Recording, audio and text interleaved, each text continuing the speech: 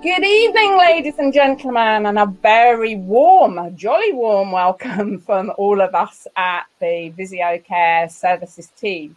It's a great pleasure to introduce myself tonight. I'm Karen Murray. I'm the Sales and Marketing Manager for VisioCare Services. And we've put together a really exciting new program of webinars in collaboration with the magazine The Veterinary Edge. And tonight we're joined by the very eminent Professor Dick White, who will be introduced formally to you shortly by our colleague and friend, Mr. Philippe Moreau. Philippe joins us all the way from France.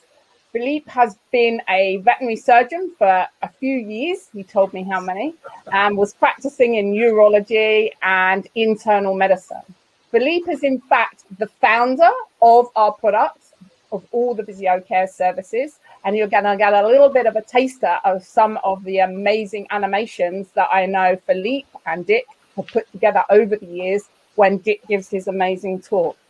So without further ado, I'm going to hand you over to Philippe, all the way from France, who's going to moderate the rest of the evening, and I'll join you right back at the end for a little summary of where we are. So welcome everyone, have a lovely evening, sit back, relax, have a nice glass of wine and listen to us. Thank you so much, Karen. Before I introduce my friend Dick White, just a few comments on the logistic of the webinars. We will like very much you to put all the questions and comments that you may have during the course of the webinar in the chat room. So please use the chat room. And at the end of Dick's presentation, I will use those questions to start and initiate the interactions. So remember to use the chat room. The webinar will be also recorded, so feel free to use the replay when you wish, for yourself, for your team members, eventually some friends that could not attend today. So I don't want to take too much time, but it's a privilege to introduce Dick White. When I found out that he was going to be, participating, I said, I want to be the moderator, because I've never been your moderator, Dick. And however, I've known Dick for many, many years. And it's really an honor for me to play that role tonight. So I'm not going to spend 30 minutes introducing yourself, because it will be too short. You have done so much stuff for the profession, for veterinary surgery. Dick is a soft tissue surgeon, a professor at University of Nottingham. He was also a professor at Cambridge University way back before. In 2003, he saw the light and he started his own practice called Dick White Referrals. And it was a crazy idea, but it became a fantastic success. Dick White Referrals is today one of the largest and most well-known referral practice in Europe. And I know, and he's very proud, and he can be very proud of this achievement. Dick has given lectures all over the world. He's also the founder of the European College of Veterinary Surgery. So he has so many credentials that time is too short, and I don't want to take the time away from his presentation. He's going to talk to us about ear disease, and he knows this topic in and out because his specialty is focusing on soft tissue, but with a special interest on ear, nose, and throat. So, Dick, thank you again for being with us tonight. Good, Philippe. Thank you very much. Cheers. I've found during the last year with the COVID-19 pandemic that alcohol's been a very effective antiviral medication. So I've been taking quite a lot of it, I have to say. So thank you very much. Let me just see if we can go on to our full screen. Are we all able to see that? Yes? Can we see that or not? Just coming, Dick, I think. Not yet. Is that up? No. No? Yeah, I don't see the full screen. I just see yourself and the four of us, or the three of us. Just do that. We'll share. And can we see that? Yes, Dick. Dick, we see your screen, management of chronic changes in the external and middle ear of the dog. Wonderful. Good. Okay. Well, good evening, everyone. Thank you very much for coming and joining us. And thank you particularly to VisioCare and to Philippe, with whom I worked for a number of years developing some of the VisioCare products. And you're going to see some of our 3D animation later on this evening. So my name's Dick White. As Philippe said, I'm a very old soft tissue surgeon. I had a lot of interest in head and neck surgery. I don't do much clinical work at the moment. I'm very much involved in European pet insurance services. But I hope that we can have a useful discussion tonight on this topic. When we thought about a topic for June, we thought, well, the summer should be there. At the time, it was freezing cold and snowing, but thankfully the summer has arrived, and it's a really very hot day, certainly here in the east of England. So we're going to talk about a presentation that's common during the summer, and that's ear disease in the dog. But particularly, I want to focus on the management of the chronic ear diseases that we see. And so these are the kind of patients that come and see us in June or July with the beginnings of their ear problems. But we're still seeing in September, October, November, December. So what are we going to talk about tonight? We're going to talk a little bit about the anatomy of the external and middle ear.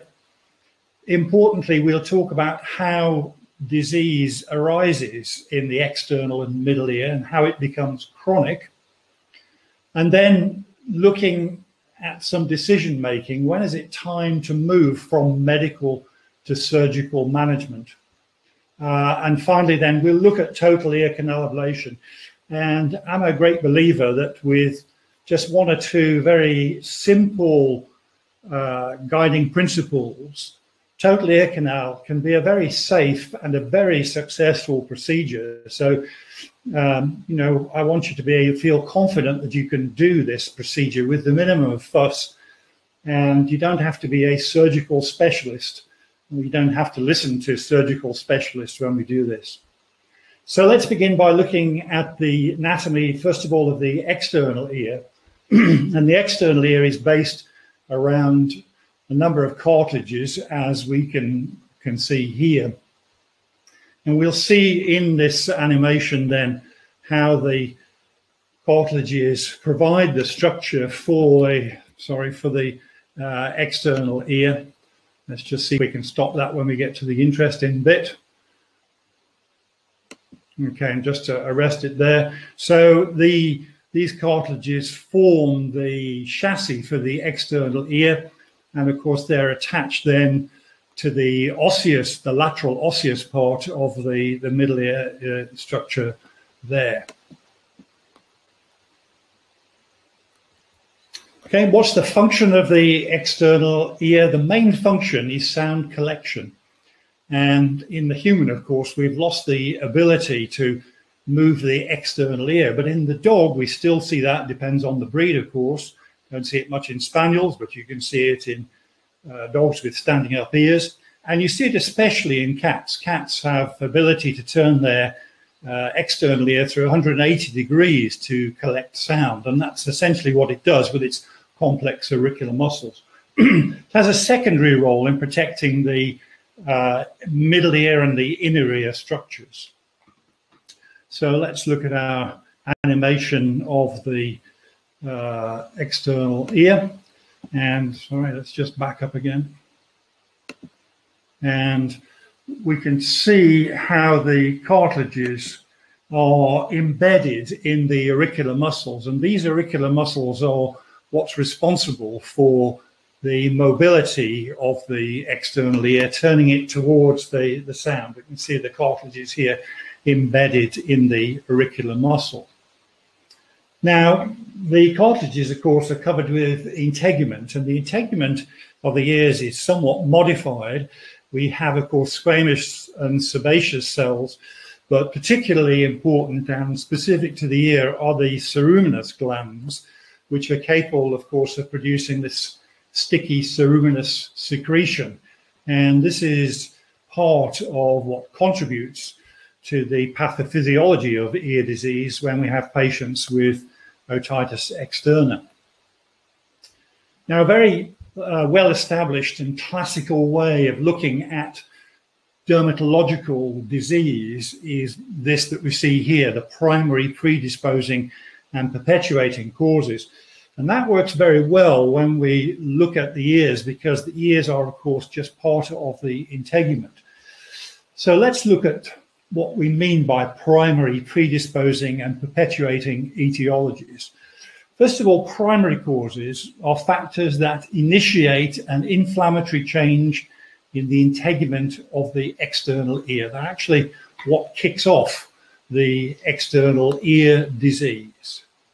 And so that leads to a number of changes in the external ear. We start to see thickening and edema and inflammatory change in the integument of the external ear.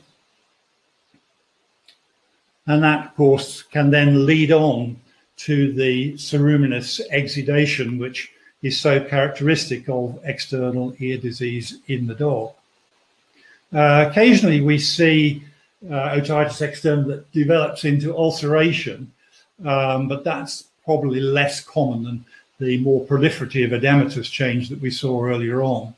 So what are some of the primary causes? Well, this time of the year, it's probably a bit early, but as we go through into July, August, we're going to see, of course, lots of dogs with foreign bodies, and they create an acute inflammatory reaction in the external ear.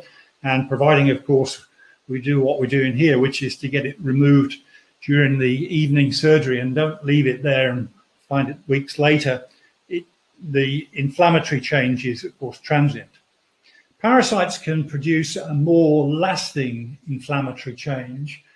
My impression really is that these days they're really not so important with the antiparasiticals that we've got around. But what's really important in this context, the context of the chronic ear, are dermatoses. And dermatoses are certainly the most important cause of chronic external ear disease in the dog. So these are perhaps not dogs that we see during June, July. These are dogs that we see in the autumn with still ongoing grumbling ear disease through into the winter. And these are, for instance, atopic dogs who have a generalized skin problem. And that generalized skin problem is going to make itself most known in the intertriginous regions, in the axilla, in the groin, and so on, and particularly around the ears. So then we have some predisposing factors, and these are things which worsen the inflammatory response in the integument. They're not primary causes, they don't cause the inflammatory change, but they make it a lot worse once the inflammation has started. And in this context, the spaniel ear conformation is always given as the best example, because the external ear conformation of the spaniel results in intertriginous changes, and that means the poor ventilation and increased frictional contact mean that any inflammatory change in the external ear is going to be either more severe or more prolonged. And of course, we always say to owners of spaniels, well, the reason your spaniel's got ear disease is because it's got long floppy ears. That's really not true, because there are thousands of spaniels out there who never get ear problems. However, those spaniels that have a concurrent dermatosis get more severe ear problems because of the conformation. So next then we come on to the perpetuating causes, and these are factors that prolong the inflammatory response, even if the primary factor is no longer present. So they're responsible for taking the disease in a chronic direction. And so they're not, I emphasize, a primary cause, but they can become the primary cause once they become established. So we're thinking particularly, of course, of bacteria such as Pseudomonas and yeasts such as Malassezia. And both of these organisms only arise once the environment has changed in the external ear and favors the development of bacterial colonies. So the first step, the first phase, is the inflammatory change in the exudates and so on. And that change of environment favors the establishment of microorganisms such as Pseudomonas, as we see here. Do we see primary Pseudomonas infections? I don't think we do. Pseudomonas only turns up when it likes the environment. And likewise for Malassezia, if the environment has changed sufficiently to allow it to become established, it can take over and become the driver of the disease. Again, do we see primary Malassezia infections in the ear? I think they're really very rare indeed. So when we look at medical management, and clearly this is not my area of specialty, we need to think about those etiologies, and we need to address and remove the underlying primary cause, whether that's a foreign body or parasites, or in the case of a dermatological disease, identify and remove the underlying disease, or to manage it symptomatically with immunosuppressants. We can, in occasional cases, address any predisposing causes. For instance, that could mean lateral wall resection. We do it very, very rarely these days, but that's always possible. And we can medicate any perpetuating organisms, for instance, Pseudomonas and Malassezia. And I think it's controversial, really, just what the role of antibiotics is in managing these perpetuating organisms. And I speak as somebody who has a chronic seasonal allergic otitis externa. And I went through a whole series of ENT surgeons who were very, very focused on antibacterial, anti-Pseudomonad therapy until finally I found one who understood the underlying allergic disease and managed that. And then the Pseudomonas simply disappeared. So let's move on to the decision-making part of this discussion. When should we move from medical to surgical management? And cynically, from a surgical point of view, I would say that tends to be later in the year. We tend not to be dealing with the acute ear patients in June, July, August. They're usually patients that are presenting in October, November, in the autumn. So, you know, at what point do we move from managing the skin problem, from being a dermatologist to being a surgeon? And probably in general clinical practice, that decision is less politicized than it is in a hospital such as here, where the dermatologists will want to continue to manage the dermatological disease. The surgeons, on the other hand, want to get the quick fix and get paid to get it done. But I think it's a very difficult situation sometimes to decide when we move from medical to surgical management. And the answer broadly is when we feel we've got to the end of the road and the treatment that we've been using here is not going to be suitable for the conditions that we find over here. And we usually talk in terms of the end stage ear. We start to think of surgery when we got to the end stage ear. What do we mean by the term the end stage ear? We mean when we can identify irreversible changes or intractable disease in either the external and or the middle ear. Now, let's start with the easy bit, which is looking at the irreversible changes in the integument of the external ear.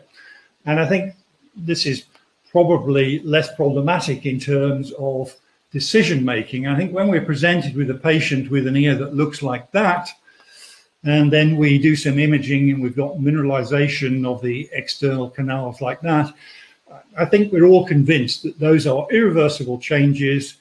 No amount of medical management is ever going to fix that, and surgery is the best solution. So here in the animation, we can see what's going on. We've first of all got the chronic changes of otitis externa,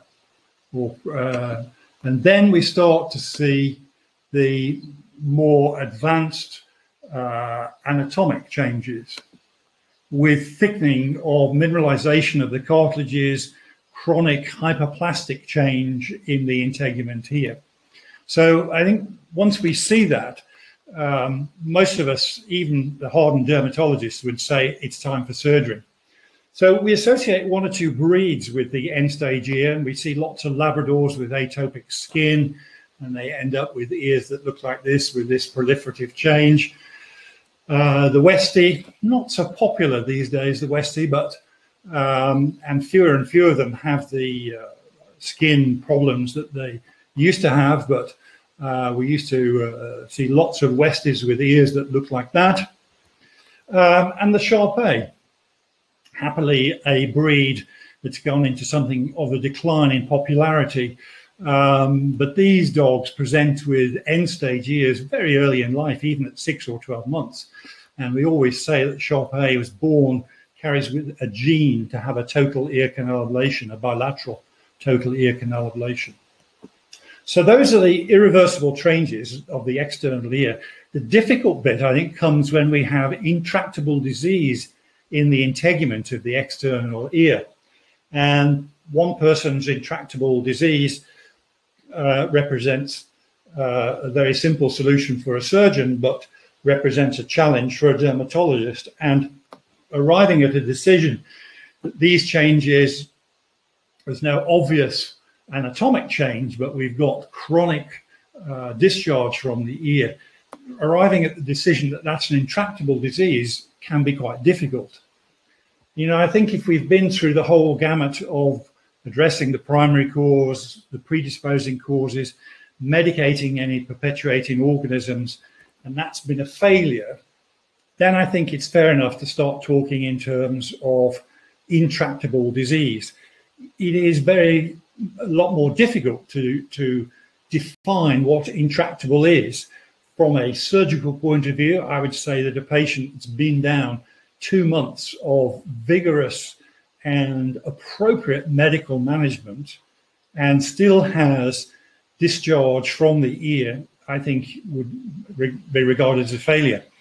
I'm sure there are lots of dermatologists listening tonight who will say, nonsense, you just need to get the medication sorted out. And they're probably right.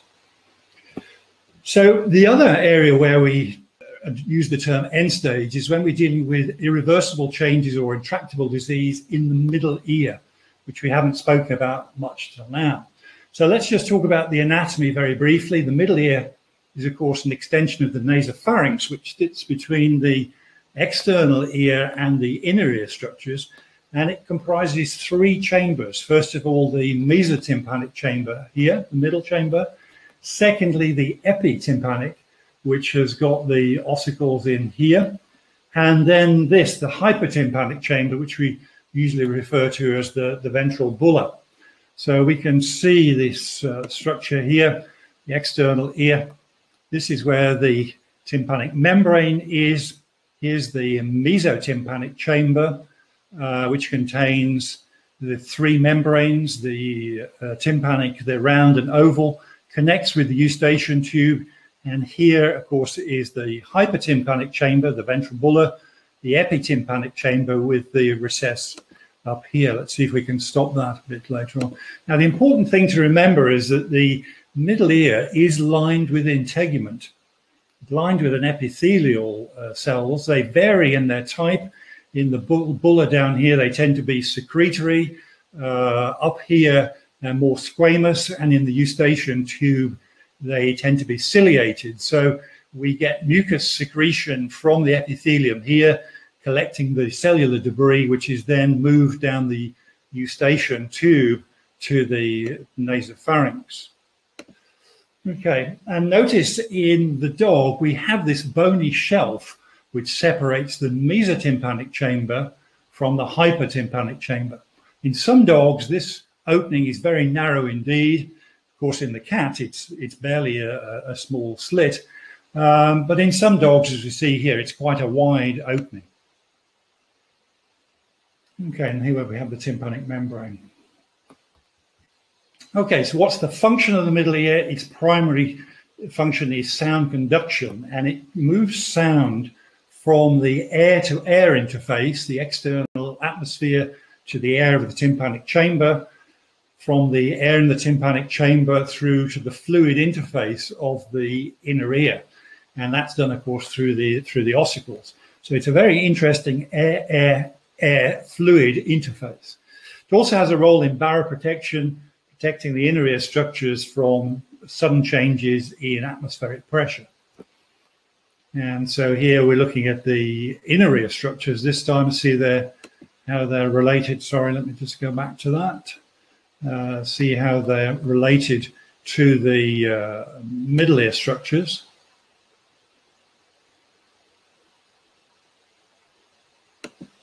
So here we've got the ossicles and the epitympanic chamber, the round and oval windows here, and then the inner ear structures.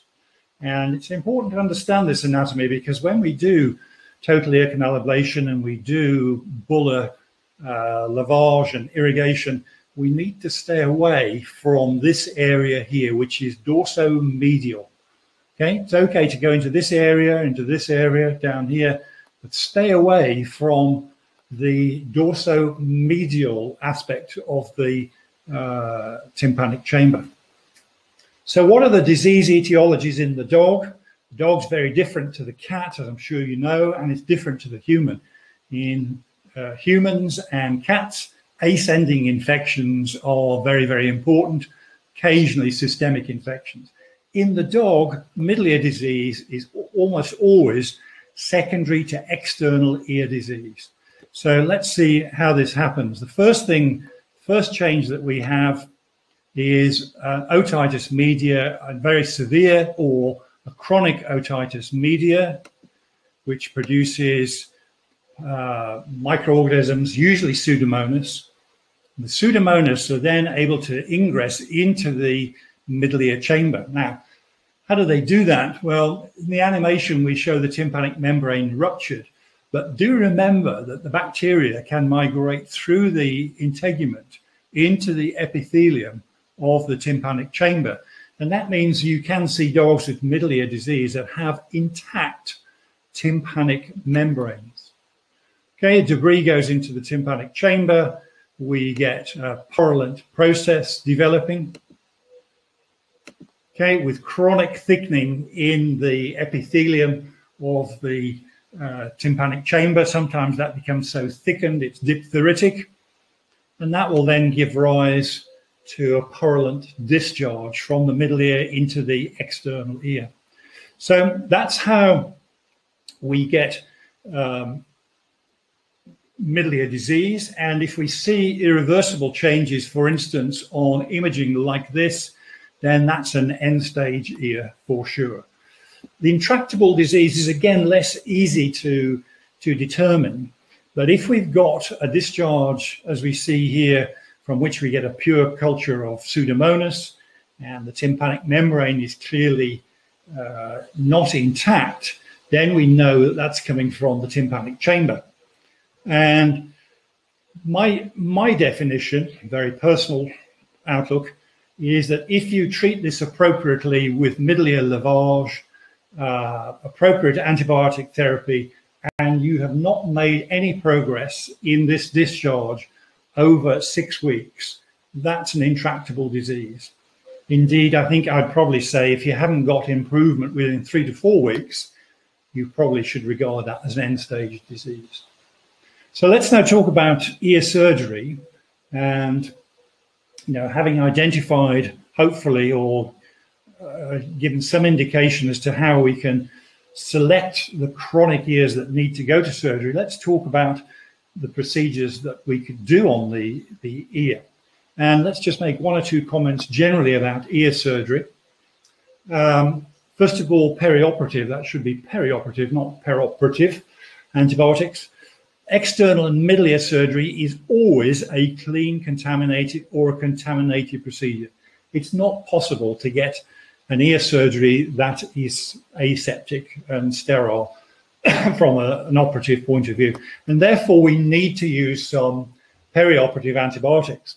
Now, here comes some controversy, because some surgeons would say the bacteria you're most likely to encounter is Pseudomonas. So therefore, you should have some anti-Pseudomonad antibiotics on board at the time of surgery. I'm at the other end of the spectrum, which says that Pseudomonas only turns up when the environment allows it to turn up. If you change that environment through surgery, you will not have Pseudomonas post-operatively. So I use very simple perioperative antibiotics for my ear surgeries. Ear surgery is painful. For those of you that's ever had middle ear disease, it's painful, and external ear disease is painful. So we need to use opiates and non-steroidals.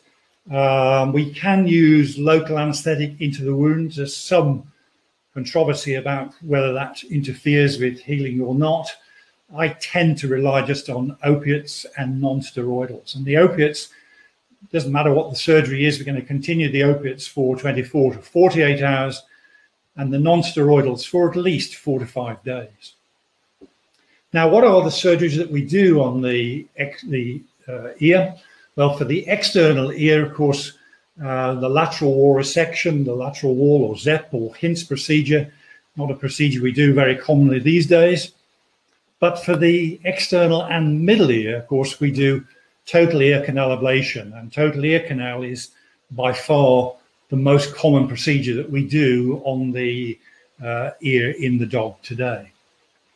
So if I told you that I started practice in the 1970s, most of you will be falling around laughing because you weren't even born then. But we didn't understand the dermatological aspects of ear disease then.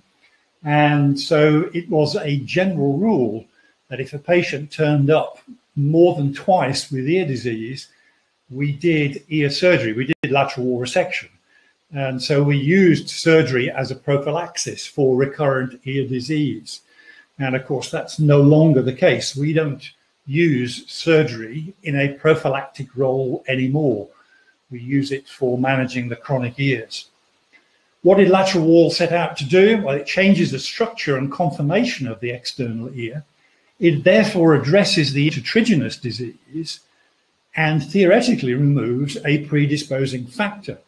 And in theory, there is no doubt lateral wall resection should be a very successful part of managing ear disease along with dermatological management.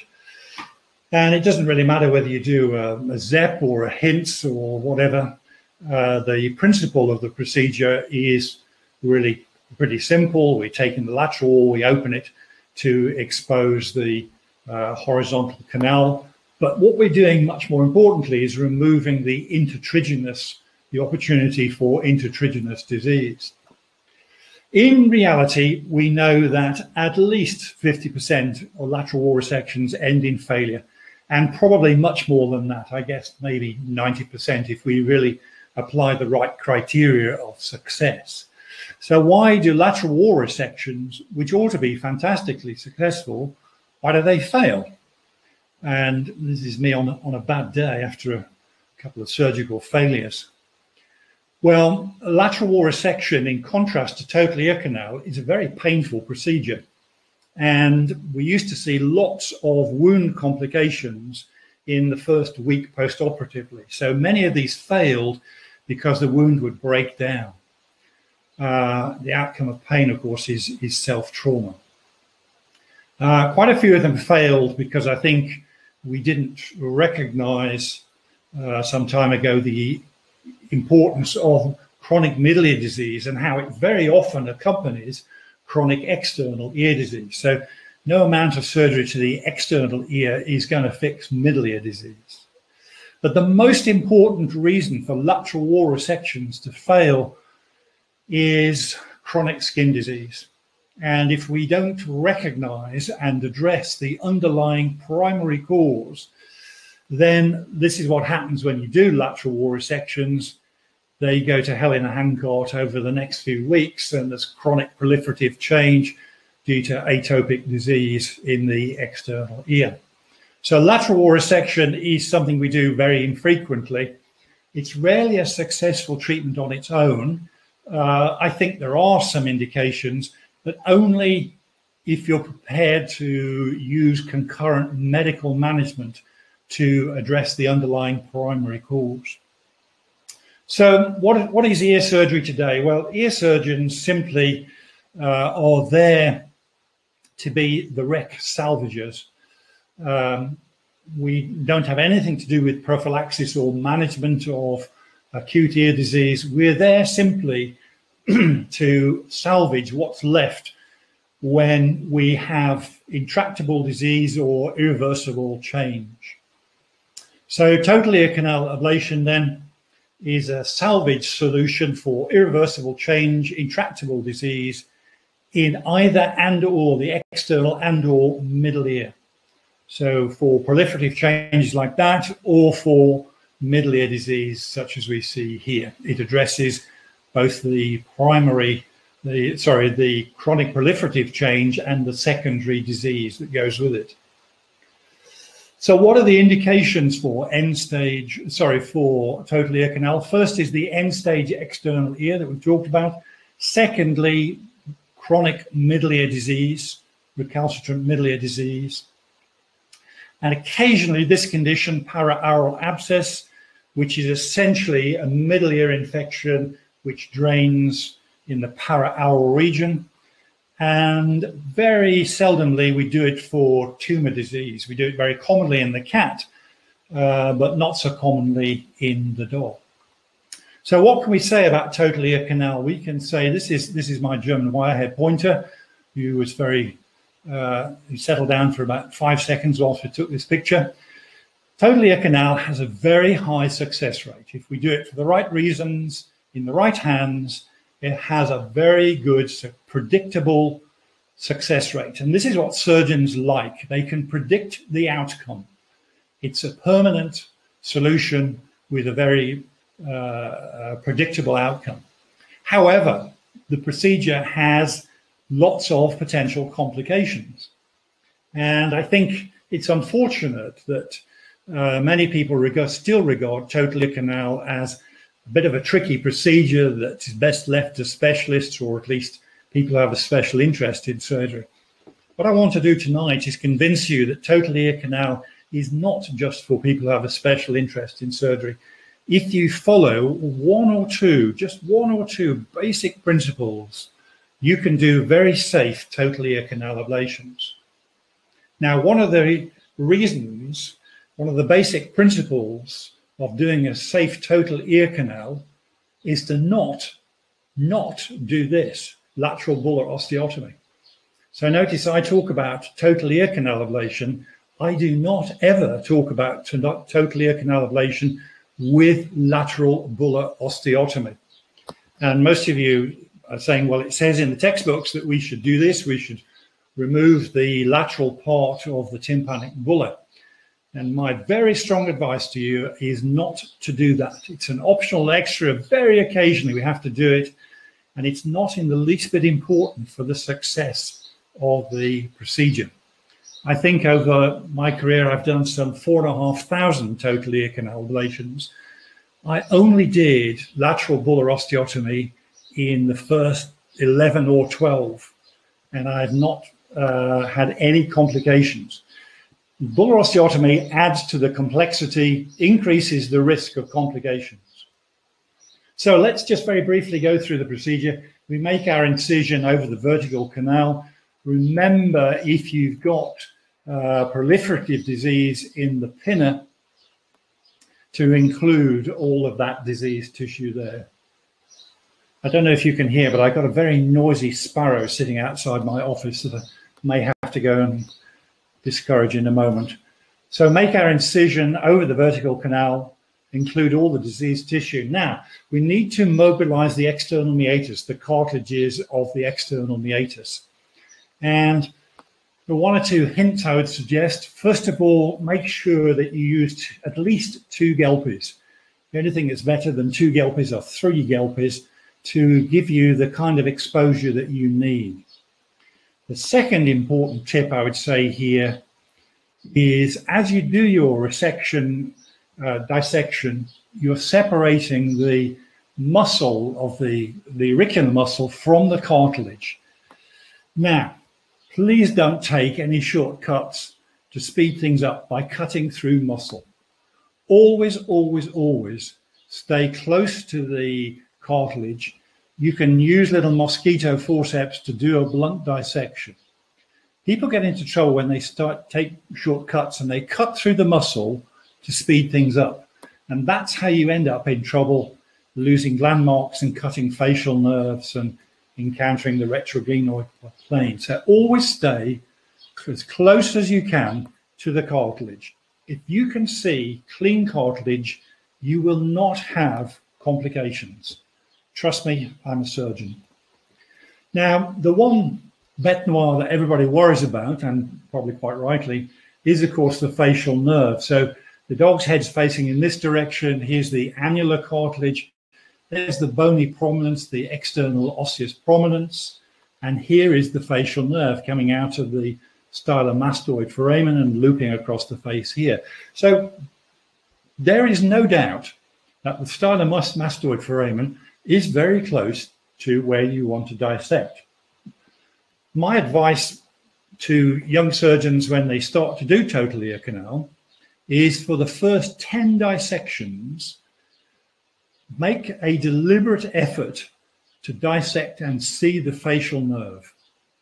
Okay, you don't have to retract it. Just make sure that you do enough dissection to see where it is. And then forever on, you don't have to dissect it and you don't see it and you never damage it. I don't think that the majority of facial nerve injuries occur when people are dissecting the cartilage here. I think, as we'll see later on, most of the facial nerve injuries occur when people start to do lateral bular osteotomy here and they start to do more ventral dissection. So recognize where the facial nerve is, make friends with it, and you won't have any problems. Now, when we resect the external meatus from the ear, we do it roughly along this plane, level with that little bony prominence that we saw. So we cut and remove the external ear. We're left with this integument lining the opening to the tympanic chamber. We make the resection as close as we can to here, but you're always going to be left with that integument.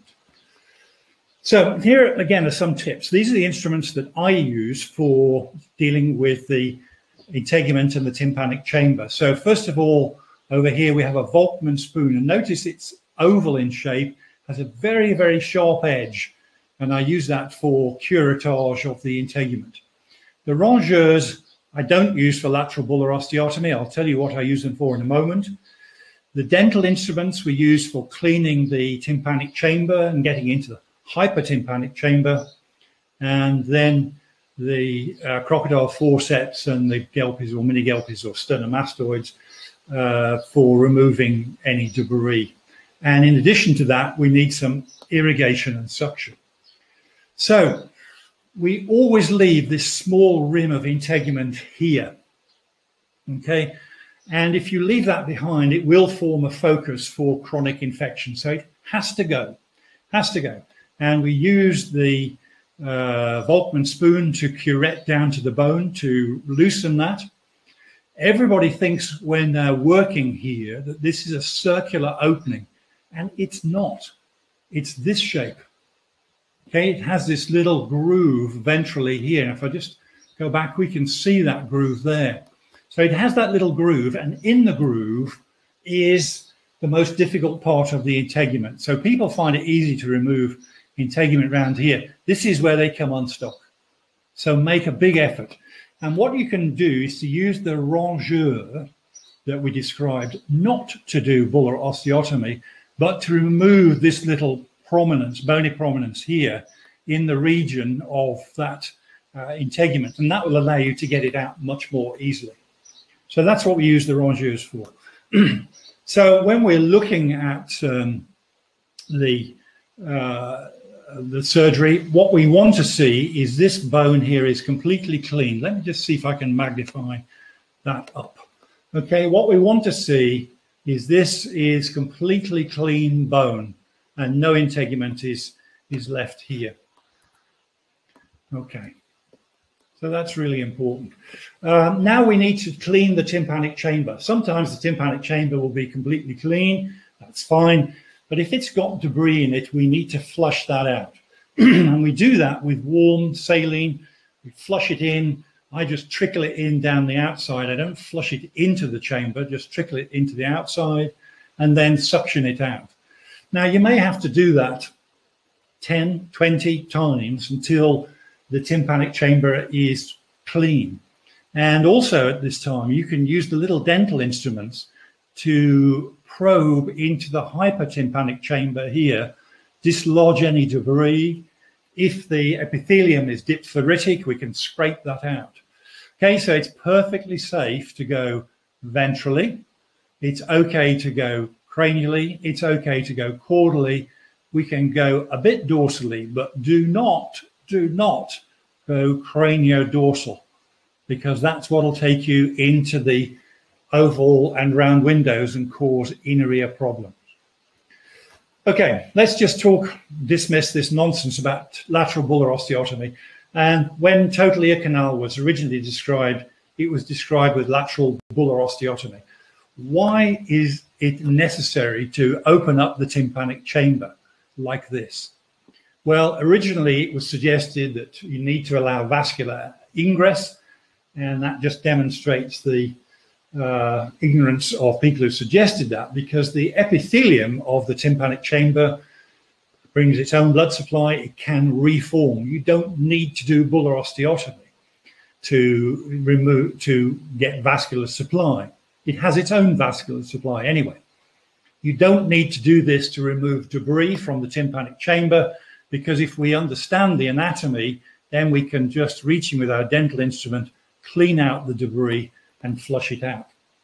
Okay, so it's a complete myth and actually increases the risk of complications. You can see here how much we're having to traction the facial nerve to get this kind of access. So my view is it's completely unnecessary. It's an optional extra. It's what we would call a sledgehammer to crack a nut. In Europe, they talk about a cannon to kill a sparrow, but it's overkill to the nth degree. Why? Because we can clean the middle ear without lateral bular osteotomy, and it has its own vascular supply. Now, here's some data which really, I think, should drive this home for you. If we look at complication rate, reported complication rate for total ear canal with lateral bular osteotomy, complication rates range from 21% to 82%. And bear in mind, the most recent this was less than 10 years ago. If you don't do bular osteotomy, you have a much more acceptable complication rate.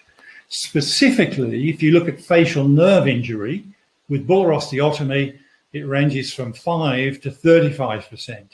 If you don't do lateral bular osteotomy, you don't have facial nerve injuries. Okay, so I think this is the strongest possible argument for me to say to you, don't do lateral bular osteotomy. Why make the surgery much more complicated than you need to? Now, in terms of wound closure, we use the auricular muscles, just simply close down the dead space, try and avoid the facial nerve. Occasionally we see patients with facial nerve injuries post-operatively, and what we find is a piece of suture through the facial nerve. So keep an eye on it as you do a closure. Surgical drains are not indicated.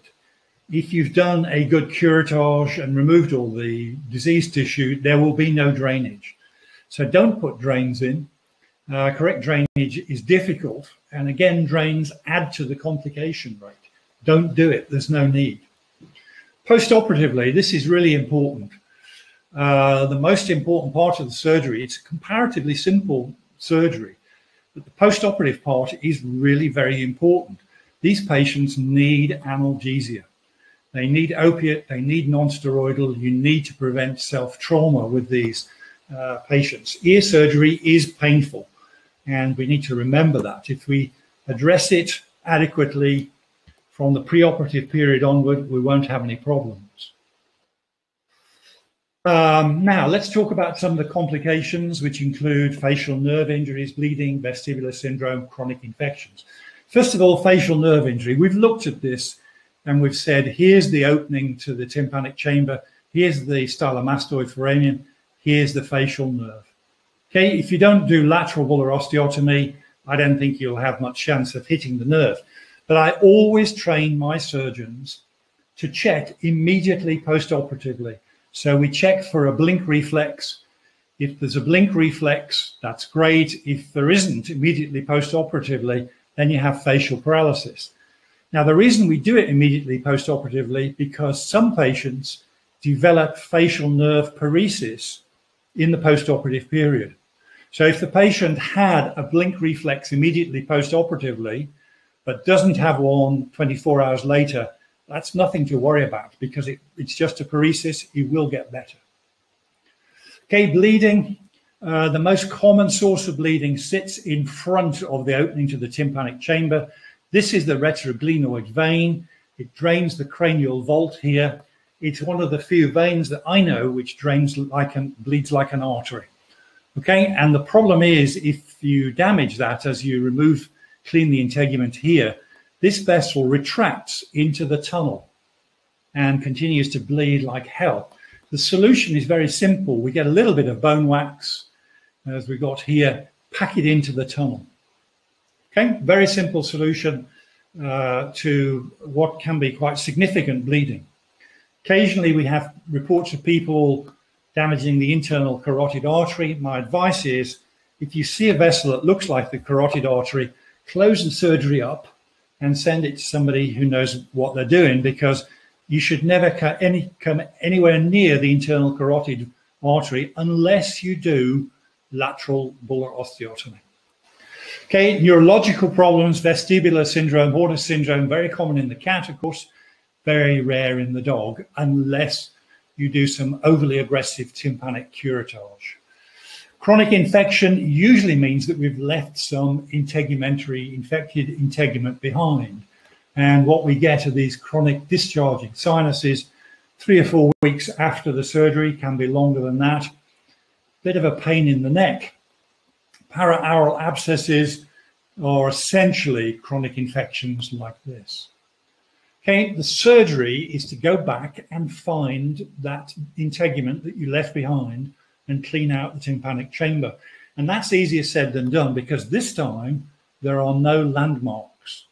The best advice I can give you is either get somebody else to do the surgery, but if you have to do it, use the zygoma as a landmark. Follow the zygoma down. As the zygoma terminates at the TMJ, there's the opening to the tympanic bulla. So use that to find the integument.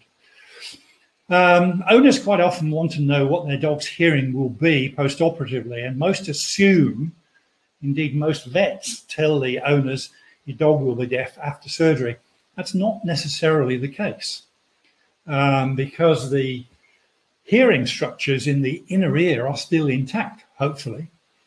If you do electrophysiological studies post-operatively on these dogs, you find that the bone conducting hearing is still present in 90% of cases, 95% of cases. So they have some rudimentary hearing. And sometimes if you've cleaned the tympanic chamber, you can even measure air conducted hearing. But the bottom line is, if you have a dog with an end stage ear full of debris and you do a total ear canal ablation on it, most owners don't really notice any change post-operatively. Okay, so those, I think, are the most important complications.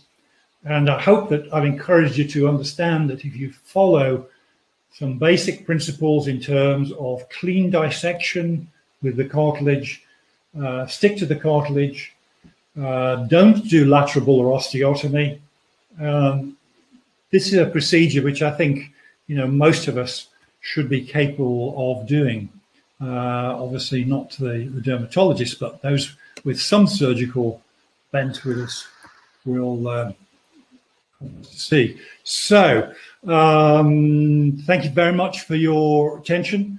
If there are any questions, I'll try and deal with them. I'm just going to have a little glass of wine. Philippe, are you going to moderate?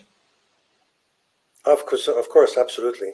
So please hurry and put your questions in the chat such that I can refer those to Dick White. Thank you very much, Dick. That was a very, very interesting coverage of this particular condition and a new view at the surgical approach. And certainly I learned a lot myself at not touching the bulla, which was something that, we were taught to do. So anyway, if you don't mind, I have a couple questions just to initiate. Sure. Yeah. I remember dealing myself, with chronic ear disease occasionally. And I remember that we were doing a lot of flushing to treat medically, and that was something that was commonly done. And I was wondering if that's something that you advise to do, and when and how would you proceed with flushing procedures? I think that's a very interesting point, because ear flushing is done at this time of year very commonly in the management of ear disease. And I think properly done, it can be a very valuable part of managing acute otitis externa. The problem, I think, is that very often when people flush the external ear, they're using probably unsuitable products. And the safest thing really to flush the external ear is isotonic saline, nothing else. The other problem I think that people encounter is because the external ear is full of debris, they don't have an opportunity to visualize the tympanic membrane before they've actually done some damage to it or flushed and perforated the membrane. So I think I'm very much in favor of external ear flushing. It needs to be done carefully, slowly, repetitively, making sure that you can visualize the tympanic membrane. It may not be there, of course, but I think there are many situations one can think of where ear disease has been exacerbated by external ear flushing. And I have a particular interest in this because there's a paper in human medical journals last year in The Lancet, which pretty much said the same about human GPs.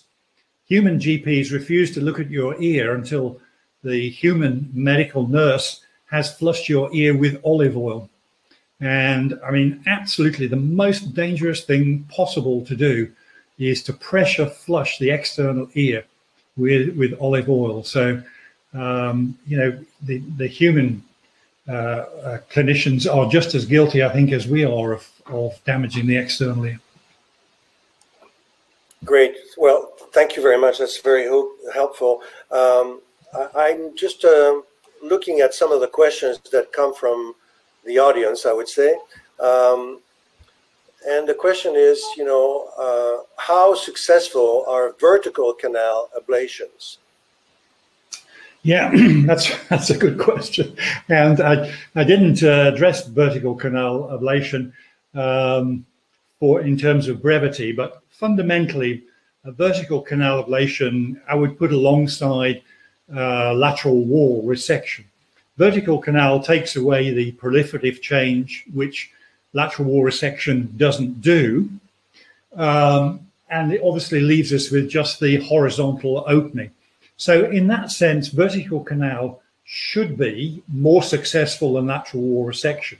However, I think if we rely on vertical canal ablation as the only solution to the ear disease, you will be disappointed, and you'll get the proliferative changes in what's left of the external ear. So it's in the same category as lateral wall resection. It's probably more successful because it removes the proliferative change, but it's not a complete solution on its own. Okay, thank you. I found two questions that are sort of related one to the other. Yeah. So I'm going to ask both together. Is that okay? Yes. The first one is related to the usage of bipolar cautery to control bleeding. And the other one is also related to a certain extent to dissecting by asking is blunt dissection and cold dissection preferred to new innovating technologies such as air plasma? And the person is asking about one mitis, which is the name of the device that using air plasma for dissecting. Do you have any comments on both those questions? Electrocautery and then, you know, fine-tune dissection. I think bipolar cautery is what I routinely use for my total ear canal ablations. I would never use a cutting cautery unless we really got into trouble in a chronic Cocker Spaniel ear.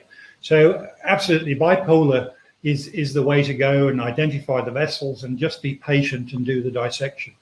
Now, you're absolutely right, whoever's asking the question. There are more modern cutting techniques which are much more localized and do far less damage to the surrounding tissue, and air plasma is obviously one of those. And I mean, I'm obviously too old to give you a lot of experience, but from what I've seen of air plasma, it does a very good localized job. However, I would say when you start to get down to the annular cartilage, the safest thing in the world is a pair of mosquito forceps. So blunt dissection. Yeah, I think, you know, when you're dealing with the rest of the ear, by all means, use, you know, a cutting device.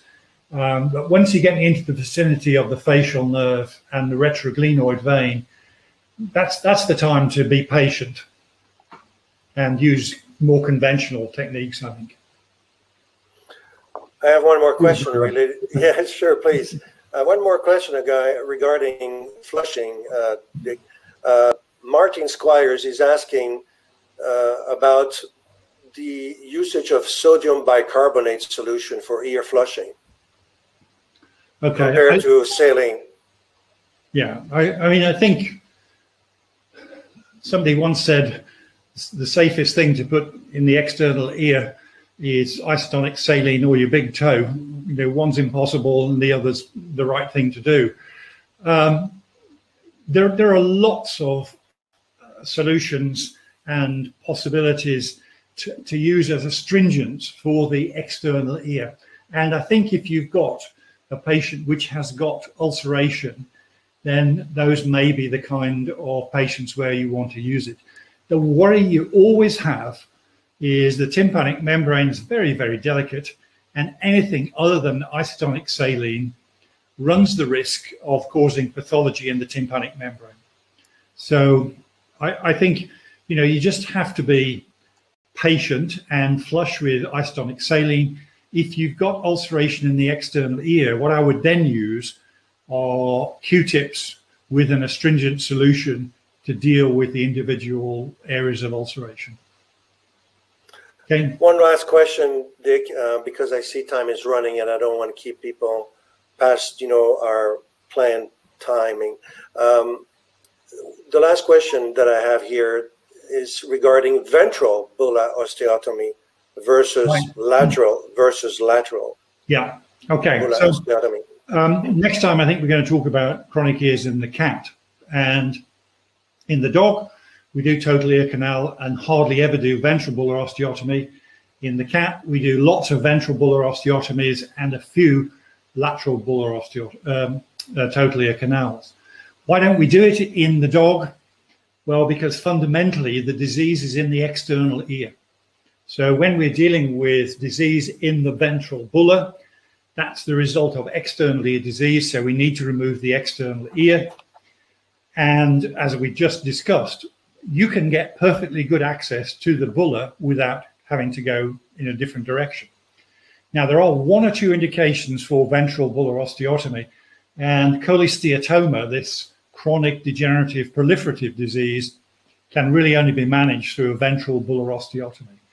Ventral bulla osteotomy in the dog is much more difficult than the cat. I hate doing VBOs in the dog. I love doing them in the cat because they're so easy to do. So are there indications for VBO in the dog is the question. The answer is very occasionally, but not in the case of the usual otitis media with external ear disease. So there is no benefit of doing ventral bular osteotomy. Okay, great, great. So before I give the few conclusions words to Karen, back to Karen, I would like just to make a couple comments. You showed us some animations that I think illustrate the talk and the topic very nicely. Yeah. I am, of course, biased by saying this, but I am a strong believer that when you are talking to clients in the exam room, if you use those animations or some of them to educate them, to explain them why you need to be doing this procedure, you facilitate their understanding and therefore their decision to move ahead and have the procedure done. So, and this is the whole, I guess, the spirit of VisioCare Consult. You use it today to teach us, how to proceed, but in reality, it is more to educate the clients and to facilitate their decision. Yeah. So anyway, we obviously worked on those diagrams, those animations some years ago, because I was doing numbers of total ear canal. I would be doing 5 or 6 total ear canals every session, and I got fed up of sitting with clients drawing pictures of the end stage ear. And so, something like this, which you can show them in the consult and then email to them, made my life a lot easier. And I still use them today on the rare occasions that I do ear canal surgery. The animations really show, say 1,000 words about what's going on. So, yeah, well, again, thank you so much, Dick. I'm going to my pleasure. Let Karen give a few words as a conclusion. Thank you again. I enjoyed it. It was great. And cheers. Santé. Yes. Santé. Yes. Oh, well, good evening, everyone. Again, thank you so much to Professor Dick White. I think we'd like to give him a virtual round of applause. And thank you very much to our moderator, Philippe. I really hope you've all enjoyed it and that you share what you have learned today with your colleagues. And obviously this is going to go live. We'll have about 20 minutes and you'll be able to actually retrieve this whole presentation. And really, I would just like to say, a big, massive thank you. I think what's really important to reiterate what Philippe said, that, VisioCare Services has some amazing tools to help you communicate with your customers and your clients. And so for us, we'd really like to just remind you that we've some more webinars coming up. On the 14th of July, we have Professor Dick White back with us again, focusing on ears in cats. So that's amazing. So please join us for that and tell your colleagues. And then with a slightly different take, a week later on the 21st of July, I'm sure you're all very familiar with Brian Faulkner from the Colourful CPD. And he's going to be talking a lot about the whole well-being in veterinary practice and understanding self-doubt, which I think, has been quite topical at this very difficult time in our profession. And we want to give you something back that's perhaps a little bit different. And that might appeal maybe to some of the nurses or practice managers or receptionists in the team. And of course, any vets at all. So we'd love you to sign up for those webinars. The only other thing that leaves me to be said is, we wouldn't be a commercial company if we didn't at least try and tempt you to come and find out more about how VisioCare Consult can be of a massive benefit to your practice and to your clients. And particularly at the moment where we find that, we don't have the same opportunities to have the client in the consult room with us. Consult actually is an amazing tool that you can actually email out to your clients to help them understand surgery or complex procedures or even really simple procedures such as cleaning ears. And I think you got a brilliant demonstration of the power of the amazing animations. I just know there is nothing else like it.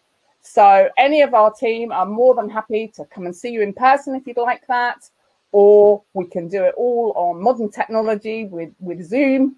And once you've had your demonstration, we'd be happy to give you a special offer for attending tonight's seminar. And we're calling it the Vets Dozen. So I'm afraid I can't give you virtual cakes anymore.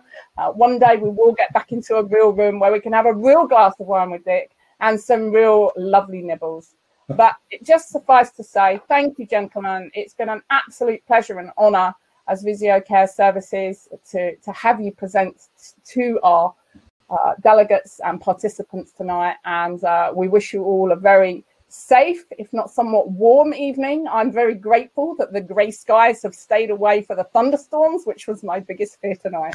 So thank you all very much indeed. And if you have any further questions, you can get hold of us at the VisioCare Services. And I'm sure, Dick, if there was any really pressing questions, you'd be quite happy if we could forward those on to you. Yeah. Okay? Yes, if there are any questions, I'm happy to address them. I guess they send them on to you. Yeah. So if you send them to marketing@visiocareservices.co.uk, we can just forward them on to Dick. And thank you, Dick. We really appreciate that. And I know a number of people will be watching this. A lot of people signed up who perhaps couldn't make it tonight. So thank you, Karen. I'm sorry. I have one more question, Dick. Yes. What are you drinking? Is your favorite German wine? It's a German. This is a Weissburgunder, a Dr. von Bassermann Jordan from Pfalz. Okay. I knew it would not be a French wine. I don't drink French wine. Prost. Okay, that's marvelous. Thank you all. Thank you so much. Have a very lovely evening. Thank you. Thank you very much for your time. Good night.